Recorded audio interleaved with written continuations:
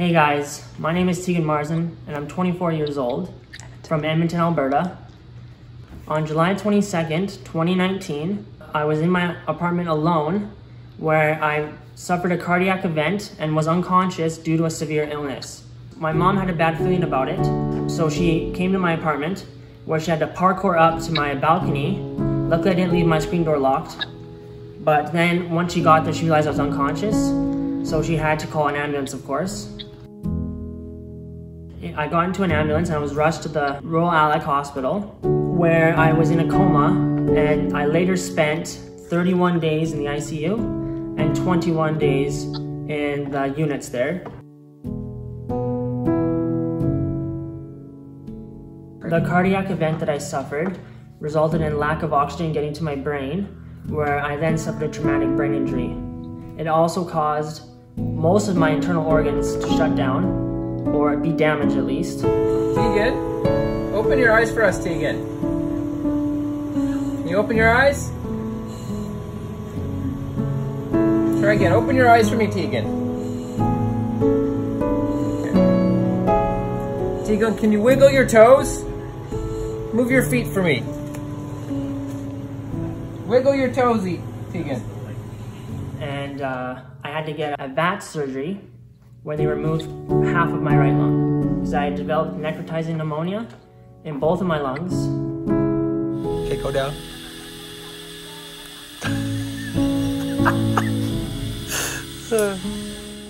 I was later transferred into the Glenrose, which was a rehab facility or hospital, where I spent 135 days.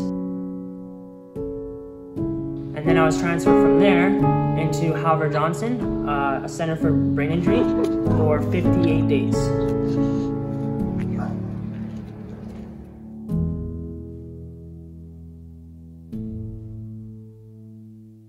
When I first went to the Glenrose, I could barely move my left arm and my right leg, and I had a little bit of movement in my left leg, but my right arm was dead.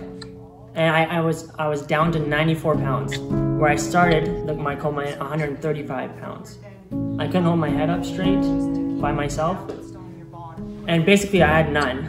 I have no really mobility by myself. I had to be 100% taken care of. So if we give you some propping, what it meant, how I moved around, was that I had to be lifted up from my bed into a wheelchair using a lift system. I would then be brought to my various appointments or schedules. Well, I learned how to walk again. It started small, and I originally just had to use a wheelchair, but then I moved up to an arjo where you just hold on to these bars and you move your legs and you walk with them. There was that other thing, remember the Locomat? Oh yeah, the Locomat. The Locomat was, they strap you into this harness and they put these robotic legs on you, There you go. And it mimics the movement of walking. Do you feel the stretch in your ankles at all? No. And then from there, I started walking with people hanging on to me, and eventually I learned how to walk by myself. So now, Peter, you're free, right? So you basically free to step on this ball. Yeah, really nice stepping. Hard in stride. Take that picture. Yeah, nice work.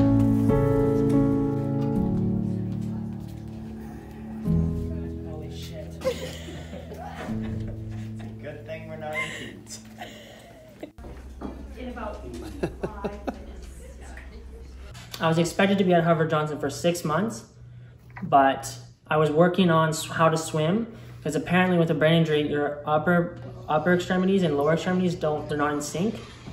And so it's really hard to swim. I thought, when I hopped in the pool first, they asked me if I could do a freestyle. I was like, yeah, of course I can. So I knew how to swim beforehand. But when I tried, it was just my arms moving or just my legs moving, not at the same time. And then I was learning how to run as well, but that was cut short because there was a suspected case of COVID-19 in the hospital. And so the doctor came and talked to me and said that I think it's actually safer for you to go home because he knows how high risk I was. So he recommended that I go home. So my dad and my girlfriend came and picked me up. Let's see. Smile.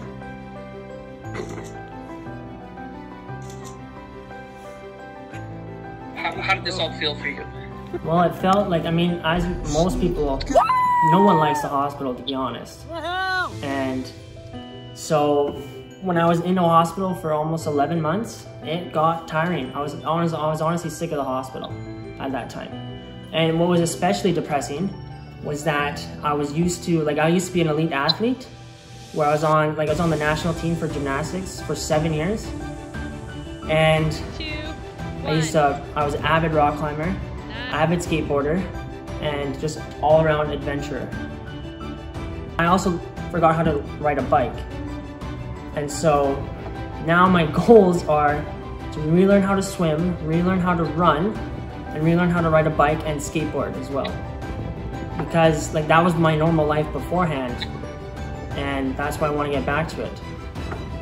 I can't even do a handstand now. I can do a front roll, maybe a back roll, I've never tried, but I can't even do a handstand against the wall.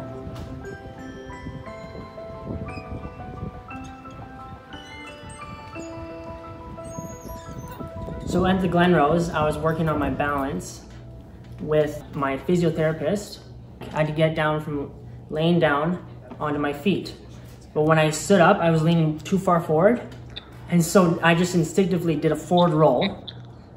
And Janice was like, she was super surprised. She's like, you honestly thought you were just gonna get another brain injury right there. But your muscle memory kicked in.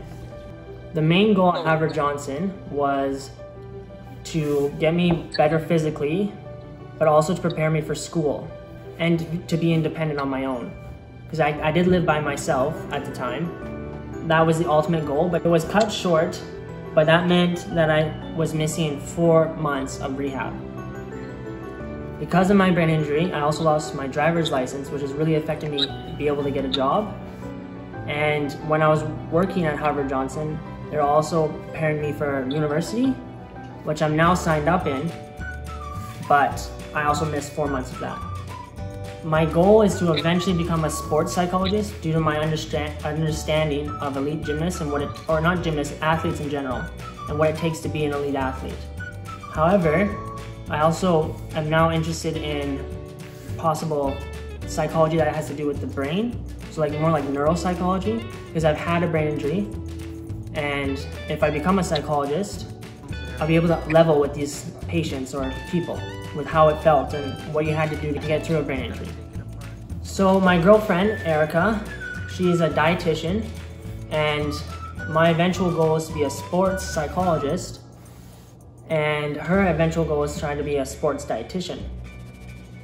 The other week, we actually climbed a mountain, which was crazy. I got tired during it, but I managed to make it to the top.